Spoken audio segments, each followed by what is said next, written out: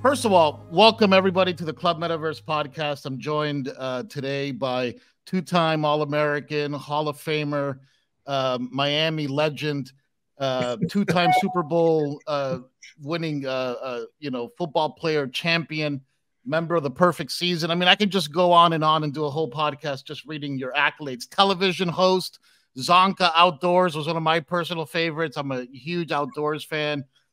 Currently I'm actually in the Florida Keys, so you can imagine that, it's built into my blood. And I've interviewed a lot of folks on this show, but I got to say, Larry, this might be the most nervous I've been. So I apologize if I got to ramp up a little bit, but I'd love to jump in. Before we were getting started, you said that the tush push play, which was something that everybody claims is this very modern innovation, you have seen signs of it back dating to the 1920s. I'd love to sort of jump into that and hear a little bit more about what you just said there. Well, keep in mind, Mark, by the way, thank you for having me on the show. It's a delight, and we follow you a little bit. When I said that, we were commenting about the tush push and the new thing, and the swarm, try to get a first down when you lay it on the line. I remember as a kid hearing about that. I read a book, My Kind of Football, a fellow wrote it, and it was pretty much written about Bronco Nagurski and those guys at that time. And I was just a kid, probably in 7th grade or something, and they talked about the swarm or the hump when they'd all get together and do that. That's what, when I saw that play today, where they do that on 3rd and 2 inches or whatever it is, it's kind of a swarm, and it's just a mass push. It's really a great situation to get people hurt in, but so far, knock on wood, the Dolphins haven't been hurt in that particular play. They've been hurt in everything else, but that was what I was referring to. Now I'd have to research that to make sure, but sure. I'm fairly certain that was the original play back. I'm talking in the time of leather helmets, right. When it was when football was really football. It was definitely a man's sport in the situation. That's, my goodness, they only played like 8 or 9 games, but that's all they could. It was so physical. The game's changed quite a bit. Yeah, and this whole idea of the scrum, right, of kind of like a rugby style, of everybody just kind of bumping heads into each other and seeing which mass of humans can move the other mass forward or backwards, is as sort of fundamental as football gets, right? And probably no player in the history of the NFL, or, just to be fair, you can probably say there's 3 or 4 players that kind of define that attitude. And you're definitely in that conversation.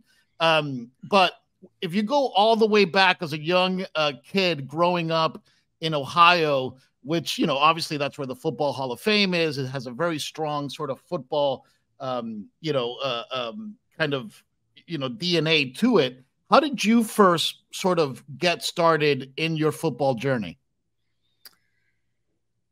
I had designs on it from the time that I watched my older brother play for Stowe High School, the Stowe Bulldogs, in probably 1955, right around in there. I was 10 years old, 9 or 10 years old, and got to go to a high school Friday night football game. And I just liked everything about it, from where they parked the cars, the concession stand, the cigar smoke on the sidelines, the whole schmear. I just thought, now this is a kid that's growing up out in the country in Ohio, lived down a 3/4 mile dirt road, and, didn't get out much. So this was a big night out for me to go to a high school football game under the lights with the announcers. I just thought it was where I wanted to be. And I aspired from that time forward. I aspired in that direction. I followed in that direction, and just happened to get a coach come in at the right time, just like in the pros, just like in college. I had a very established Ben Schwartzwalder, Second World War hero kind of guy, that was just straight ahead with a cloud of dust and kind of Woody Hayes variety, and well, it just fit me, and it just one step led to the next step. I grew up as a kid, and maybe you can associate with this a little bit, Mark. I aspired to get to Alaska. When I read about Alaska, I was just inundated with it. I just wanted to go there as soon as I could. And as soon as I got out of high school, I thought, well, I'm going to leave and go. That's amazing. If I have to hitchhike up there, I'm going to go. I'm going to learn a job on a fishing boat or a shrimper. I'm going to do something because I want to be there. You know, that was the land of Davy Crockett, of, Sure. you know, just the whole dream. I thought it was there. But then I got sidetracked into football. Then I met my soon-to-be wife, and we started a family. Things, I went the football lane, took me. Yeah. So I aspired all through my career. I kept looking at Alaska, and it kept talking to me, you know, on the wind, and finally made it. I put that in the book. You know,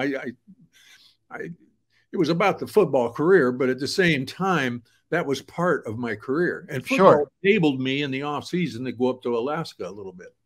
No, so the book is Head On, you know, available now. It's an incredible read with incredible insights into how your legendary sort of career and life, to your point, you know, shaped together.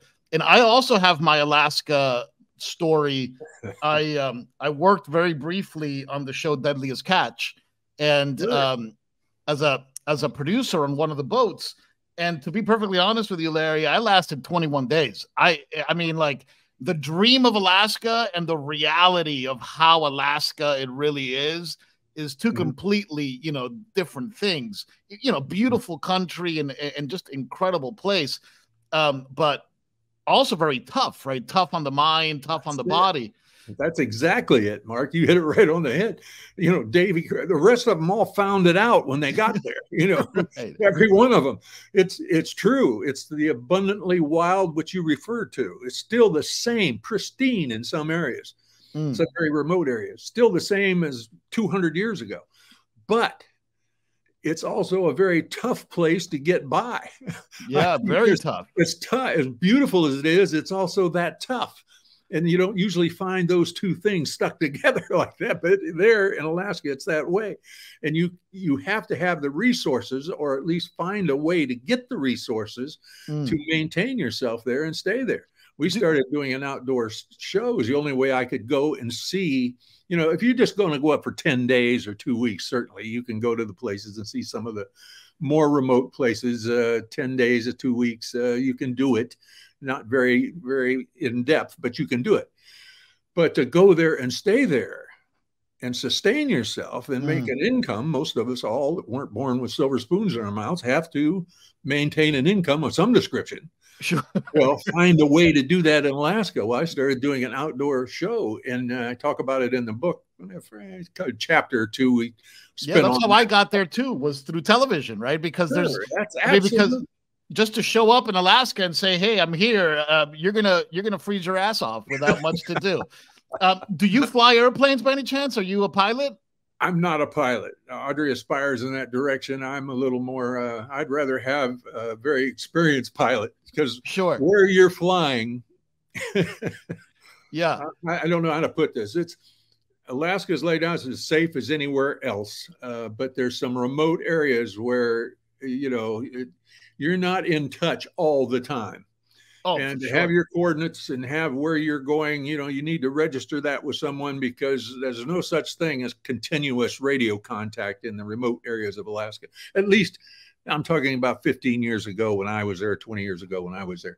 It was still out back. And if you went down, they could go and say, okay, well, this is where they said they were going, so we'll look for them along this line. That kind of thing happens. Still happens up there, to my knowledge.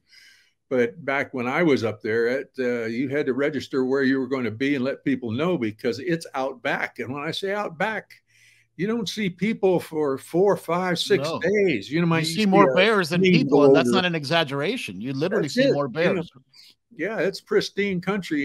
You happen up on game that's only seen or been around a few human beings. They stop and look at you. When a bear raises up and looks at you, kind of cocks his head like he hasn't seen too many humans in his life.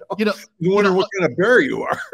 You know, obviously, look, I can't wait to dig in on some football talk. But now that we're kind of in the outdoor stuff, did you ever have any close encounters with a bear out there? Because when I would go out there, the father of the captain of whose boat I was on Deadliest Catch was a pilot, and we would fly from Homer just across the bay or the water. It was some kind of body of water to this area where when the low tide happens in Alaska, and this is something not a lot of people know, but it's the biggest tide shifts on the planet Earth.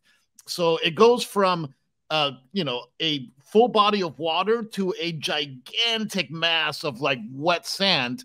And the bears time it. So when they go out to the sand, they start digging into the sand for the clams and the stuff. And you can land a little Cessna right on the beach and just see literally 10 to 20 bears just out there walking around looking for clams. You know, we were armed. Nothing happened. Thank God. Everything was cool. But did you ever have any close encounters with a bear out there? We had several close encounters. Now, when you say close encounter, that we happened onto each other and kind of fell out of the brush and we're standing there looking at each other. Both of us chagrined. Right. Both of us excited about, well, what's going to happen next. And both of us decided to go opposite directions, which is good. Right. But, you know, only on one occasion did we have a kind of a mother that had lost a cub, and she was looking to right the wrong, and that got intense, and we had to make a real effort to stay all close together, put our hands up and not show any fear. And it's a little bit of a test. You know, you bring camera guys up from the lower 48, and we had to sift through quite a few before we found 2 or 3 of them that were really hardcore pioneers, if you will, that really enjoyed being out there and enjoyed the challenge to be able to film on location and so remote and be around things. You know, sleeping in a tent in bear country and remote bear country is something you need to, you got to pay attention to. You can't just relax and think that the bears are going to know who you are and why you're there. 1,000%. At any time, you have to be constantly ready. And I have to ask this, just popped into my head, but if you can recall the sort of adrenaline rush of seeing that angry mama bear or seeing angry Dick Butkus as a bear head to head, which one raised the adrenaline more? I don't mean to minimize Butkus in any capacity, but he didn't have the weapons at hand that the bear had. But he had some of them. Make no mistake, he had some of them. Bob Lilly, Alan Page, Joe Green. You know, any of those guys. You know, I was blessed because I had a great offensive line. You know, everybody always said, "Oh, you're such a tough ball carrier," and you used to run over people. I used to run over the safety, who weighed 180 pounds. Right? You know, let's be fair. I was 240. How many Hall of Famers? 3 Hall of Famers on that line, right? Well, that's it. When you have 3 or 4 Hall of Famers in front of you on that offensive line, they keep the bears, the big guys, they keep those guys, now I won't say off of you, they keep them from manhandling you. You know, for me to run over Joe Green and then go downfield, that just ain't going to happen. So, you know, you might get a yard on Joe, you know, dragging, he's going to bring you to the ground. But if you can get him just where he's off to the side, just inches either way, anticipating where he's going to go and knowing how to block it and working out the particulars on it, with an offensive line coach like Monty Clark we had, he would do that. You know, he blocked for Jimmy Brown. Think about that. That guy set up our offensive line, and we had three or four Hall of Famers up there in front of me. Now you can start looking around, pointing at people and, you know, rubbing your nose and pointing at people and saying, we're coming here, and you can still do it. Sure. But without that research and without that coordination, and without those horses in front of you, one-on-one, forget about it, you know. But with that, now we became an operating machine. But that was intense. It was intense both physically, but it was also very intense mentally. To be able to anticipate down in distance and what was going to happen and what their tendencies were for 3rd and 1 on their own 30. You had to keep those in mind. And we had guys with charts that were over there charting that. And we anticipated what they were probably going to do. And when we were right, it opened it up and I got through and I got to run over the safety. That was what everybody got to see, you know. But the real fact of the matter was they didn't get to see how intricate and how much hard work went into separating those big guys in the inside. You know, when I was growing up, I had, you know, this is like when I'm in elementary school, junior high school. My dad got me some football cards, and I had a Larry Csonka card. And I remember I would look at your card over and over again. And I, like I saw all your stats, and then I saw that, there was 1 year off in 1975. I believe it was 75. And then it would keep going, and you were with the Giants. But I always saw the Syracuse stuff, and that you were drafted number 8 in the first round. So you had a very, like everybody remembers you, the perfect Dolphin, 39, the big bruising back. But you also had an amazing college career as a 2-time All-American over at Syracuse, where you got to play at, I believe, with Tom Coughlin, who eventually became, Super Bowl winning head coach, et cetera. Absolutely. And you were drafted into a Miami Dolphins team. People think of the Dolphins, they're like, oh, Don Shula and stuff. But you actually were drafted into a team with George Wilson as the head coach that didn't have that great offensive line. And you were kind of thrown right into the fire and had a bit of a rough rookie year. What was that whole experience like, coming from being such a successful college football player to a team that really didn't have much of an identity when you got there? Thank you for saying not much of an identity and not saying that they were a bunch of losers. Right. That's what we were. Their coach Wilson, who had championship years up at Detroit, had retired from football, or was retiring from football. And Joe Robbie talked him into coming down and being the head coach for the new expansion team. And they had a fella named Joe Thomas, who was a personnel director, who I think did a beautiful job. Of course, I'm prejudiced. He drafted me, but he also drafted Bob Greasy, traded for Nick Bonacani, put together that championship team. And then went on. I think he became worked up at Baltimore. He worked several places after the Dolphins, but he put that together. But then 2 years into it, but to go back and talk about those first 2 years when I got there, I had offensive linemen. Well, let's just put it this way. Sometimes Bob Greasy would try to hand the ball off to me, and the same time I was getting the ball, I would be getting hit by the defense. Right.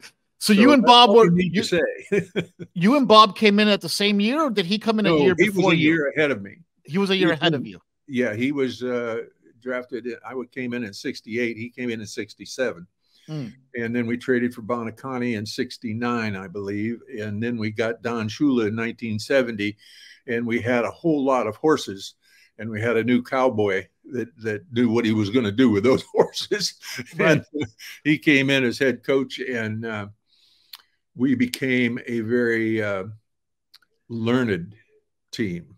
Bob Kuchenberg came in about the same time as Coach Shula, maybe a year after.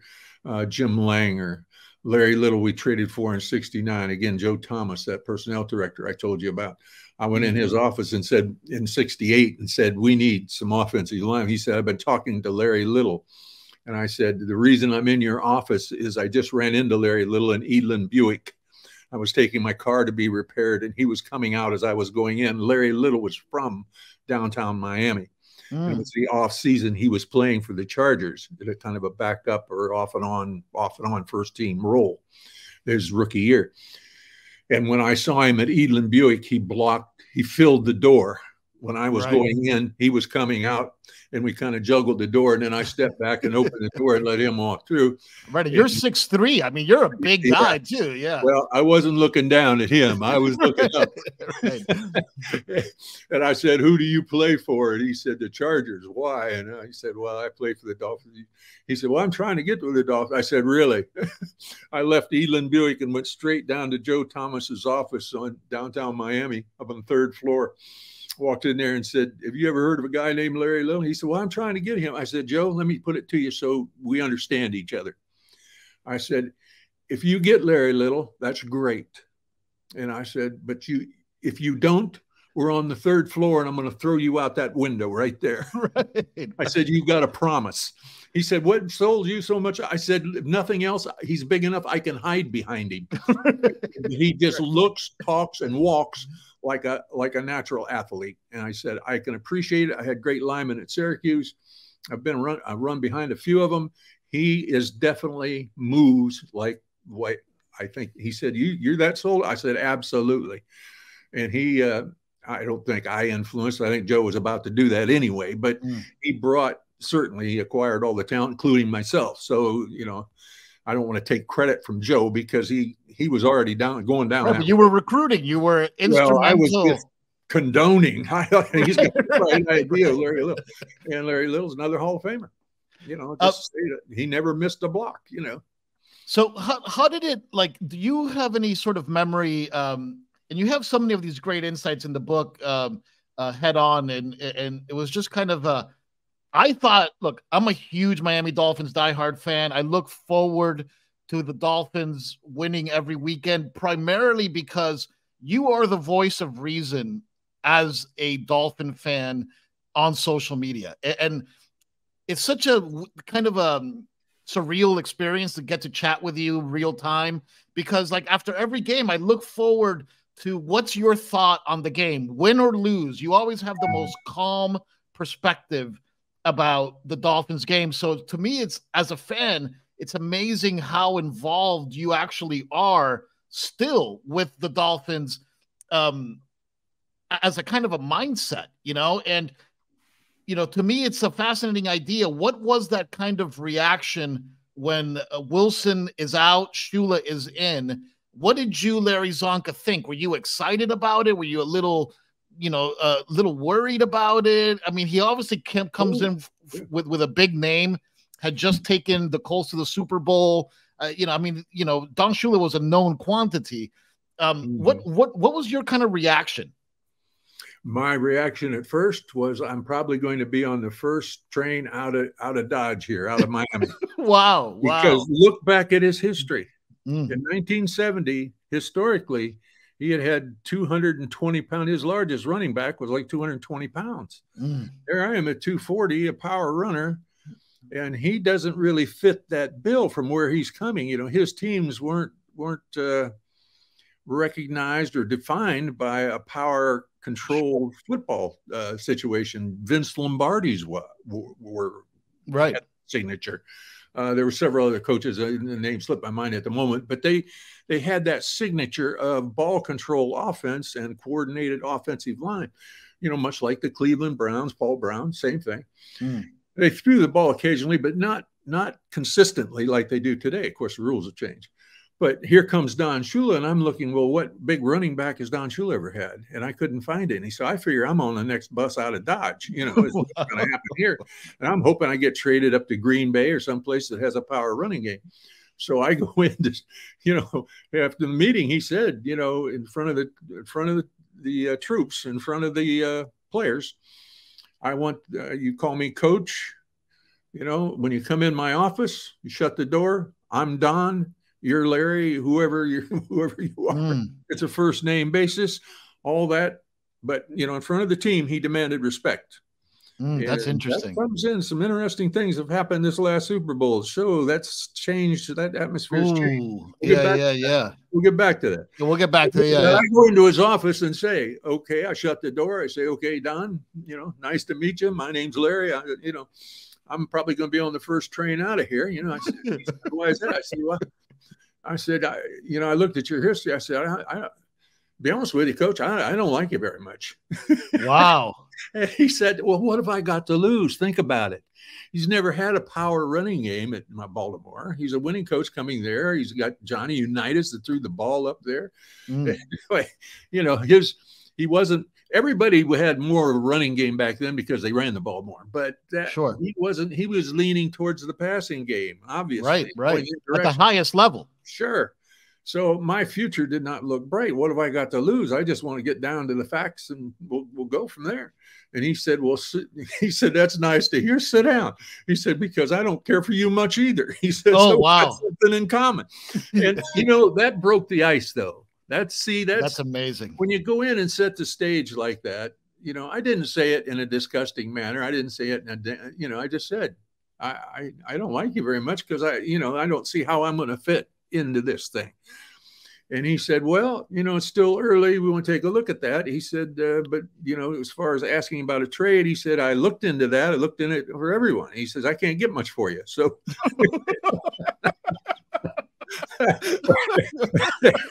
sad but true. There it is. At that time, I wasn't worth very much, and it wasn't worth the trade. But then when I learned that Monty Clark was going to be our offensive line coach, you know, a guy that I watched play as a kid at the Browns up by Cleveland.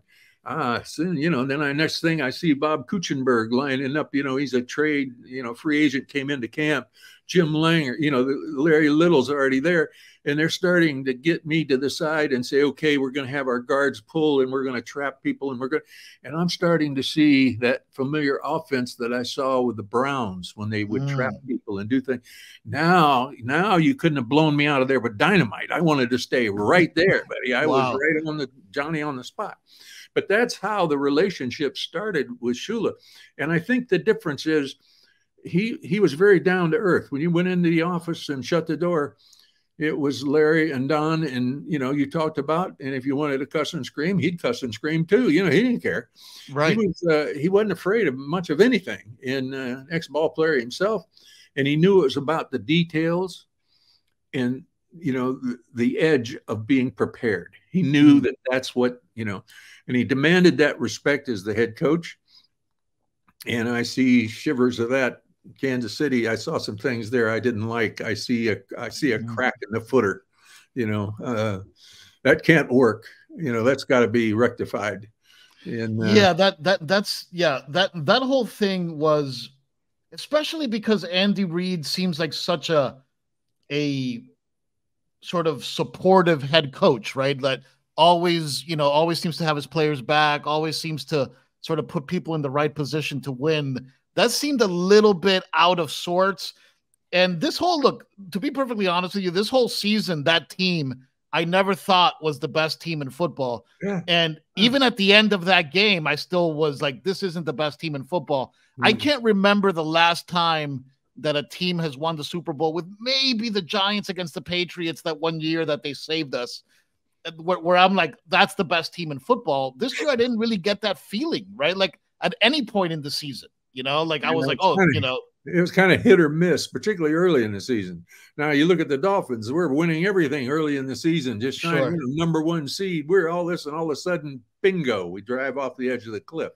People get hurt. People make mistakes, dropping the ball, losing the ball inside the 10-yard line, the plus 10-yard line. My goodness, I saw things that just were considered mortal sins when we played. You know, that Titans game. Have your attention to lose control of the ball on a hand, you know, in a situation like that. That's something that you use as seed for the next year, and you plant that seed and grow that plant back up, and then you never forget that. You know, when we lost at the hands of Dallas in Super Bowl, what was that, 6, I guess? Right. The one before the perfect season. Yeah.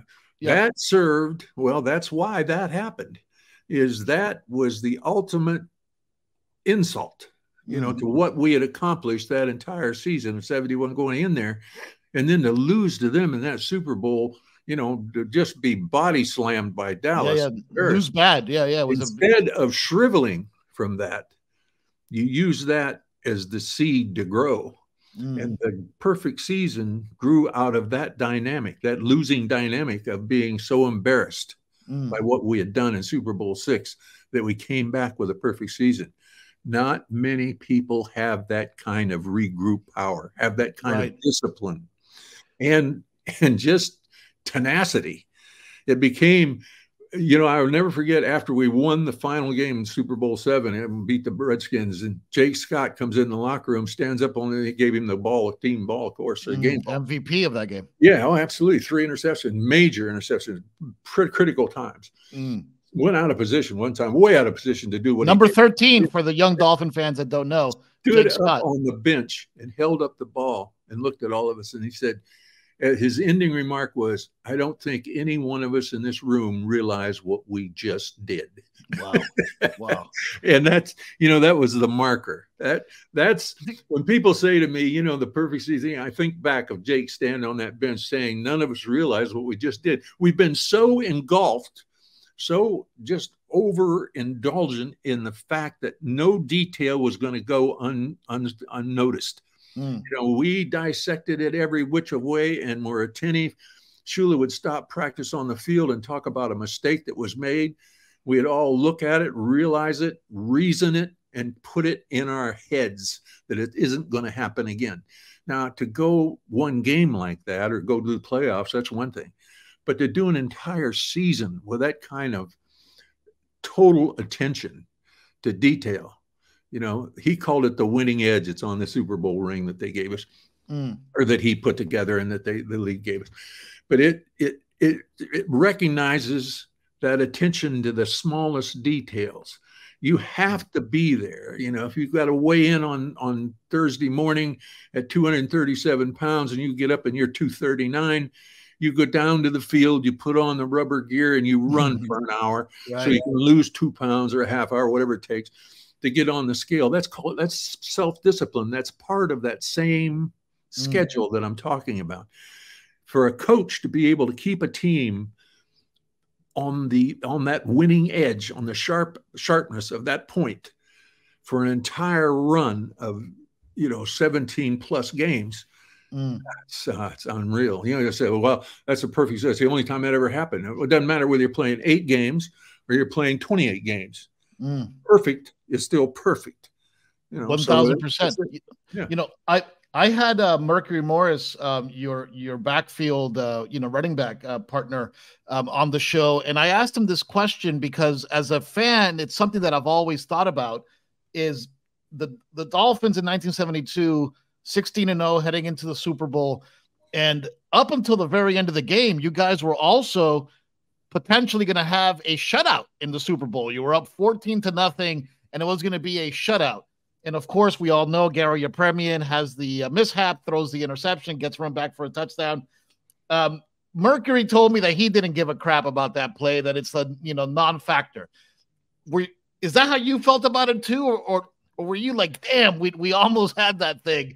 And was that did that affect the locker room in any way after the game, that you guys almost went perfect season shutout? Anytime that you have a situation where it's all one-sided and then you get right down to the closing minutes of the fourth quarter and, you know, suddenly it turns into a very close game, you know, it's 14-7. And, you know, that got everyone's attention. So if what happened from that point on is our defense rose to the occasion. The offense went on the field and had to punt. You know, much to my chagrin. By the way, kicking that field goal was much to my chagrin as well. It was, you know, just inches. I wanted to power it and continue the romp, but you don't, you know, it's his decision. That's what he decided. He called for the field goal, and you know, 14. Because what, it was third and inches. It was third and inches. It's 14-0, and we were going to try to. Well, it's a long story, but right. You know, it was just short. It was just inches. And, you know, I thought I didn't want to punt. I wanted to go for it. Right. And, not go for the field goal. I wanted to go for it. And, of course, he decided against that, and we did. But our defense rose to the occasion. You know, that's when I talk about, you know, the defense. When defense gives plays perfect, they go out for 3 plays and come off the field. When the offense plays perfect, they go out for 30 plays, or 13 plays and work their way all the way down the field and score. So you see much more of the offensive players on a very winning team.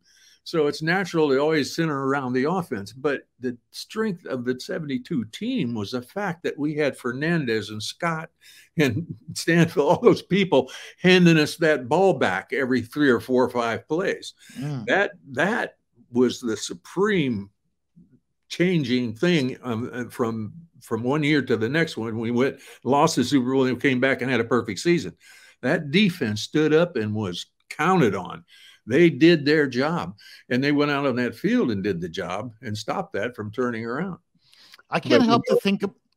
I'm sorry to interrupt. Go ahead. If Shula kicks the field goal, it makes it 17-0 in a 17-0 season. Right. Now, right. Wow. All right. Wait a minute. Let me finish. Yeah. Remember that talk about the winning edge and doing what we really do, you know, not getting. See, he got a little artistic, in my opinion, and like that 17-0 thing, and 17-0 is destiny. Instead, it gets blocked, and it's 14-7. Right. It gets blocked, but then Garrett tries to throw a pass. Yeah. You know, you couldn't ask for a worse situation than Garo Yepremian trying to throw a pass. He is left-handed. He threw it with his right hand. Can it get any worse? All right. Turned into 7 points. All right. The other way. Now we're from 17-0 and dressing the turkey and sitting down to dinner to fighting for a place at the table. You know, in those closing minutes, that's the point I wanted to make. It wasn't our offense. It was our defense that saved the day. You bring up, this is I think a very powerful analogy between the mindset that your team had in that situation, 3rd and inches, the best power running back in the NFL, the best offensive line in the NFL. You probably expressing to your head coach, give me the ball, coach, I'll get you this first down. We'll keep going. The coach deciding something else, but you maintaining that level of respect versus what we saw in this last Super Bowl. What's the mindset that you kind of have to train yourself to make the right mature decision in that kind of high tense moment? Anytime you have a group of athletes that want to accomplish a goal, it's got to come down to strategy and putting your best athletes at the best points of contention. That has to be a decision by one entity. There has to be a fella in charge. If you're planning a battle at war where people die, there has to be one guy that sits down with all the details and decides this is the way we're going to do it. Now, he may have all kinds of lieutenants that give him ideas, but finally you have to have one guy that says we're going to do it this way. We can't have part of this way, part of that way. We're going to do it this way. The buck has to stop there. For a military to operate, any kind of team sport to operate, you have to have that commander. Now, the only way you can have that commander is with power and is with respect. Because if you lose either the power or the respect in any dimension at any time during the game, it starts to put a crack in your armor. If that's tolerated and becomes a factor, it grows into a cancer and destroys the team or destroys the group. Is a better team. Forget about team. We're talking about military and team sports. You're talking about the same kind of approach. Now, I know one's a pastime and one's, real world for life. All right. Sure. You can die on a military thing. Not many people die on a football field. It's a sport. I understand. But you have to have that similar discipline and respect because there can be only one head coach. All the other assistants, you can have 29 other assistants. That doesn't matter. But the buck stops here. This guy makes the final. He decides whether we kick the field goal, whether we go for the first down. Now, you might have another opinion, but you keep that to yourself on the field. In his office, if you want to go in and lay it all down, many times Shula and I were, I'd holler right back at him in his office. I never once ever hollered at him in front of the team. You don't do that. You don't holler at your commanding general. not more than once, Sure. You get traded or you put away or you get put in jail. That's the way it is. In the military, it's certainly that way. And in team sports, that has to be out of the will to win. You have to accept that, okay, I'm not going to be the featured guy all the time. Sometimes I'm better off on the bench and someone else is better off in there in the down and distance situation. So that has to be there. That not just listening to that, but the respect of it. You don't have to respect the man, but you got to respect the position. He is the head coach. So it stops right there or your team falls apart. See, it's not a question of one guy, well, he's always like that. No. If you have one guy showing disrespect to the head coach in a demeaning manner, it weakens the entire team because that can't be put up with, in my opinion. Now, I realize, that's the way. No, it's very true. It's very powerful, very powerful. It hits hard. The same time, the game hasn't changed in some respects. You still have to have one guy making the decision, and you got to show him the respect. And when you don't, particularly in public, in front of people, Now you got a problem. Now there's a crack in the armor. See, so the Miami Dolphins, create the only perfect season of all time. Next year, you guys, 1973, you basically have the whole team back together. You guys beat the crap out of you beat them good, the San Francisco 49ers. Game 2 of 1973, you guys suffer your first loss in what is that, 19 games? What was that like as a team? Like when you guys had to travel across the country, which back then probably must have been very different than traveling across the country now. You got to go play in Oakland against a tough Raiders team. You dropped that one. What was that like in the locker room? I think we hadn't learned to handle defeat very well. Some of the rookies had never had it, for the entire season in 72, and then 2 games, into the 73 season. And it was kind of a shock and a little bit of a downer. But at the same time, we were getting to be so much of a target from week to week. Teams that shouldn't have played that well against us were playing their best game ever. So if there was ever a silver lining to anything, it was like maybe we want that monkey off our back with just 1 loss. It's nice to entertain the thought of going 2 seasons undefeated, but let's get real.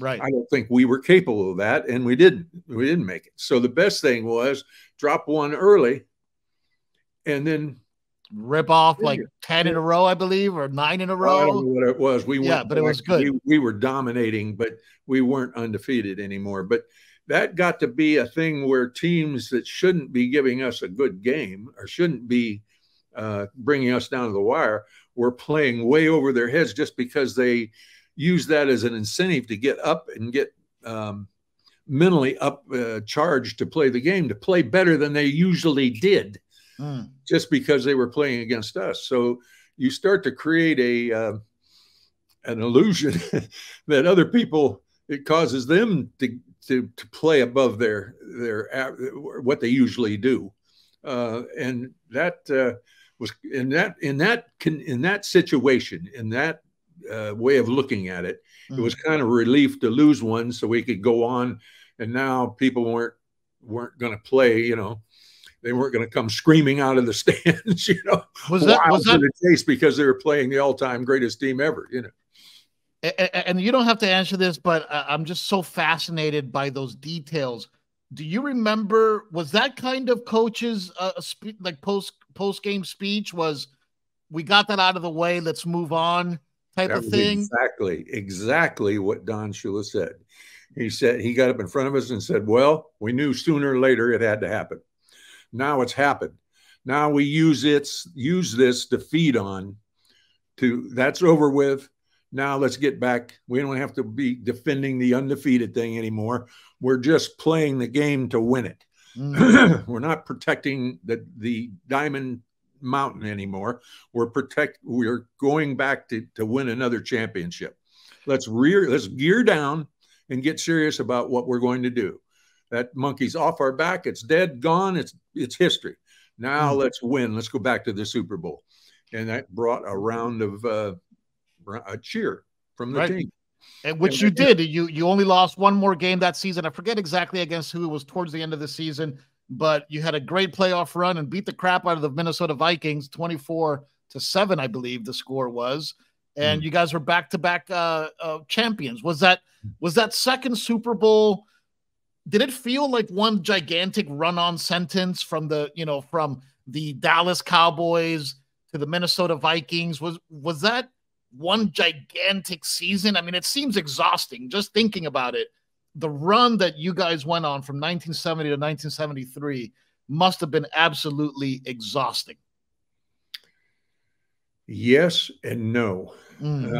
Exhausting in the sense of the excitement, of the thrill of being at the top, because you're talking about a team in 1969 and 70 was just trying to get to the playoffs, first time ever, winning season. My goodness, we're coming from nothing to everything. And now we're at the top of the hunt. And, it was a really wild ride to do that in such a short time. Sure. The same group of people was it was a really fun trip. I mean, it's a high point. It was a high point of our career at the time, and we realized it. I think we discovered through going back and looking at the play sheets how few mental errors were made. And my goodness, our defensive unit, they had like between 3 and 6 mental errors where they were in half of one alignment, half of another, major error. That happened 3 or 4 times in the course of an entire season. It's amazing. Now, people do that in the course of a game. Sure. Now, you think about that. How do you get that many people that in tune with what's happening, where they're all the same heartbeat? You follow me? Yeah, yeah. That's, excuse me, that's the rarity of the moment. Sure. And I think that comes down to initiative, which was we had a coach that showed us we can win. We got the Super Bowl, we got our butt kicked. He brings us back and shows us more attention to detail. He doesn't harass us about being up and hollering and screaming and running onto the field to kill someone. No, he wants us cool, calm, and collected. But we want to win. We will not accept defeat. We're going to find some way to win. Somehow, some way, one of us is going to make it or break it. All right. And Cleveland game in 72, Cleveland's got the upper hand. They're looking like they're going to take it. Then Charlie Babb, a backup defensive corner, first or second year guy, not only does he spot a weakness on the punter, comes to the coach. The coach tells him, "You see it, take it." He said, "We better win if you're going home with us." Right. So Charlie, a second year player, takes the shot, blocks the punt, picks it up, runs it in the end zone. A backup player makes the difference. See, that's the greatest thing about it. Well, look at Earl Morrall, right? Your close friend, and sure. without Earl, who came with Coach from Indianapolis. I'm sorry, from Baltimore. He wanted to retire. Tried to retire at Baltimore. They talked him into one more year. Then Shula goes to Miami. He's for sure going to retire. Shula calls him up, says, I want you down here. Right. So Earl comes down with us. We got him a rocking chair and put it in front of his thing. He was so old. Let me ask you one random question. And you've been so generous with your time. I know I'm running out of time here, so there's only 3 things in my mind that I've been dreaming about for a few days asking you. When you think about the Orange Bowl, what's the first image that pops into your head? The 50-yard line. The 50-yard line. I love to stand on the when you came in from the parking lot, and the parking lot was a treat because all the fans we all parked together. Right. So it was right in the middle of the city. One of the greatest things about the Orange Bowl is where it was located. It was in a part of the city where a lot of poor folks that were in downtown Miami, and that was not a glorious place to be, as far as in South Florida and all the hup. That was kind of a ghetto area, and it was just, that's what it was. It was fashionable, biracial, or whatever. But that Orange Bowl was like a gathering point right in the middle of that. And suddenly we have something that everybody's interested in. Sure. It's a sideline thing. It's sports, but it brought a lot of people together. And the excitement, I started to say, was coming in and parking in the parking lot, and all the kids from that surrounding area. There was a black area, there was a Spanish area, there was, everybody had an ethnic area there. And they were all sequestered off, and they didn't cross on each other, all that kind of crap. But then on game day, it was just a mass of humanity. And from the time we got out of the car in the parking lot, and many of the other players will tell you this, we used to gather up 2 or 3 of those kids because the people that guarded the Orange Bowl were buddies of ours on the team. So team members, we could take a kid or 2 and walk them through the gate, turn them loose in there. And they got to go in and stay up in the thing and see the game. And sometimes you slip them a couple bucks, to get a hot chocolate or something. That awesome. Was a community. See, that kind of thing there. It was a place to come together where it was all of Miami against whoever we were playing. Right. And it was for something to show a little camaraderie between the different factions that were all down there at the Orange Bowl. Now, when you talk about the Orange Bowl itself, to walk out there at the 50-yard line, you know, for the kickoff, when they just would roar so loud, you could not, I'm telling you, you put your chin strap on and you could feel your helmet vibrate. Oh, that's incredible. On the field when they hollered, it was so close. You know, they built stadiums different now, but that was so unique. It was such a unique place, and such a place of blending of our Miami fans. Some were black, some were brown, some were Spanish, some were Italian. We had a cross blend. We were the most fun thing in town, and it crossed all those barriers. Yeah, something to be enthusiastic, and it brought a kind of a unity in one of the deepest, darkest parts of the town, where it was probably the most segregated by area. Yeah. It was right in the heart of that. And I got such a kick out of that at the time, because all of us would, Mercury, Jim Kick, you know, rest in peace, Nick Bonacani, we'd all grab a kid or two and take them in the game, you know, and give them a couple bucks. And it was kind of fun, because you got to know some of those folks down there. And you got to know them on a first name basis. And it was a real community. It was a real gathering place for the city. Yeah. It took a community that was all quadrant off and put a central theme in the middle that they could all come to. Now, couldn't we learn something today? You know, I mean, things are a lot better. I understand time has gone by and things have gotten better. But it's that same thing. If we could all get that excited about being Americans, you know, I agree. Because we're a unique place in the world, you know, and that's how I see our country, is just like I used to see the old Orange Bowl. You know, we're the last bastion of where everybody's got an opinion and it counts. So it's kind of unique. Amen. Amen. Just to fast forward a little bit, because I know I'm running out of time. And again, thank you so much for your generosity. In 1980, I believe it's 1987, you get inducted into the Pro Football Hall of Fame.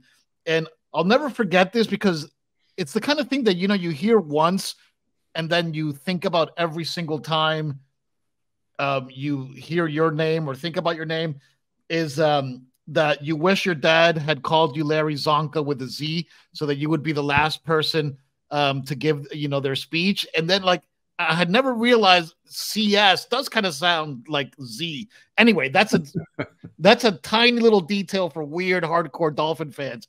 But in 1987, when you become a Hall of Famer, there's a young man who's already become a huge star in Miami with Dan Marino.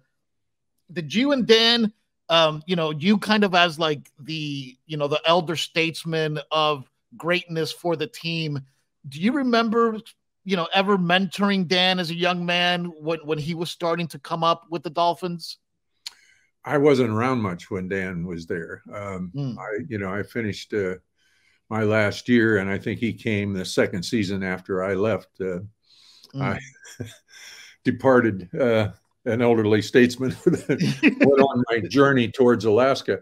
Sure. And I didn't really come back. I certainly kept track of and had opportunities to meet with Dan Marino, but I never offered him any advice or coaching. Sure. I'm not a coach by nature. I know. You're a fan. Coach. I mean, you're definitely a fan. The coach team had to fit where it had to fit. And I saw Dan fitting into that. I think where the Dolphins were deficient, and then you go back and look at the stats during the course of his career, I know Dan was extremely capable of getting the ball down to the edge of the end zone right away. But the worst thing that could happen to him, in my opinion, now, this is an old fullback talking now, was for the Dolphins to get a first down inside the 10-yard line back then, because they depended on their passing game so much, and they didn't have much of a power running game. Right. You know, to kind of power that thing in. Where we excelled in 72 and 73 was, you know, third and short was look out, because, you know, here it comes, and, you know, how is it going to get you? By straight on or crisscross, or, you know, we had so many different unique things. You had Mercury Morris, Jim Kick, myself, you know, there's 2 or 3 different things that could happen there. And when we would crisscross and Dreezy would turn around, who's he going to hand it to? Sure. You know, those kind of things. I did not see the Dolphins having that capability when Dan was there. I felt bad for him, because he could get it down there, but then they always settled for the field goal. And it turned into a games of where it was just a tiny bit that made the difference several times. And I felt bad for him in that respect. Did I ever talk to him or mentor him no, I did not. Dan Marino had far better minds than mine to listen to. And he was a great, great player and a Hall of Famer. And unfortunately, they were just a little bit short. I think I center it down to the thing that I like to identify with most, which is third and short or goal line situations. Right. It was more than that. But at the same time, that would have made a great difference. There were some things on the defense that could have been a little better under some of those circumstances. But at the same time, that was all different coaches, all different. There was a different method. The great thing about the NFL, or maybe not so great thing for ex-players, but great thing about it for those fans, is that it constantly changes. The rules change. If you go back and look at the passing game during my tenure, you had to be tough to get downfield just to catch the ball. Because until the ball was in the air, the receiver could be knocked off his feet back then. Right. Now you can't touch that guy from the time he crossed the line of scrimmage. So you can't interfere with his route, And so that's a magnificent difference. And so it really enhanced the passing game. So now you see, well, you boil that down. Why did they do that? Well, if you see a play take place where a guy runs with a football and he runs up through a crowd of people and you can't even see him for a moment, he pops out the back and you're cheering because he's for your team, but you don't know how he got through there. See, all that intricate blocking and understanding and communication between those offensive players to do that in that mass of humanity and get through there is a really strategic, tough thing to do. But you don't appreciate it because you can't understand it because you can't really even see it. Right. But if you see a quarterback throw the ball 40 yards downfield, receiver catches it in his hands, do you understand that? Which one as a fan would you cheer more for? The excitement of seeing that ball going through the air or losing a guy with the ball through a mass of humanity and popping out the other side. Certainly you're glad in both cases, but it was so exciting because you witnessed the whole thing and understood it in one respect. So advancing the passing game makes sense, and it makes it more entertaining for the fans without having to have so much understanding of what's happening on the field. So I understand why it went that way. They pay to get through the gate. It's a business. But at the same time, the enthusiasm is great there. But sometimes that passing game comes down to 3rd and 1 or 3rd and 2 feet on the 2-foot line at the end zone. Right. And if you can't get it in there, if you can't, right, pass is getting there, don't mean much. There it is. So last question. And I'd love to talk about the modern day Dolphins only because I know that you follow them extremely closely and you're still a huge student of the game. But this is my last question. I noticed that you're wearing your Super Bowl, your 1972 ring, which is really awesome. What choice do you make in your head to switch between the 72 ring versus the 73 ring? I think when we achieved perfection and they gave us the rings and I put it on my hand, I just never took it off. It didn't matter what else. Perfect answer. I've got a 73 win. I've got a 70 win from, but I've got the Hall of Fame rings and things. I just, that ring, that was something that I'm extremely proud to have been a part of. And by wearing that ring, it not only celebrates it for me, but it celebrates it for everybody on the team. And because it's unique, it's very unique, and not just unique for the time I played, but unique for the history of football. Sure. When I was a kid, I put in the book about meeting Bronco Nagurski at the hall when they announced the hall up in Ohio. I snuck in, got thrown out a couple of times, snuck back in. I've been thrown out more than I've been inducted. Got up next to Bronco and was standing there just studying him. And then years later, met him again and talked about it. And he said he remembered. I don't know if he did or not, but the thrill of that, the thrill of the history, then to have been lucky enough to be a part of unique history the only undefeated team. That kind of goes along with why I was at the Hall of Fame and everything. I thought that was extremely unique to be there when they dedicated the hall and see Bronco Nagurski standing out front as a 10, 11-year-old kid, or 11, 12-year-old kid, whatever I was a real thrill. Then to know that I figure in the history by being part of that team that was the greatest team of the first 100 years, it just all sort of comes together for me, you know, and I like that. I like that too. I'm a huge fan of Mr. Csonka. Thank you so much for your time. The book is Head On. I'll put the links down below. Check it out. It's some incredible insights, like some of the ones that we've touched on today. Larry, thank you so much. This has been like, I mean, I'm a diehard Dolphin fan, and you've been part of my life as a hero for pretty much all of it. And this has been an incredible honor. So thank you very much. Likewise, Mark. Good talking to you. Anytime. All right. Bye-bye, guys. Thank you all, and talk to you soon. Bye.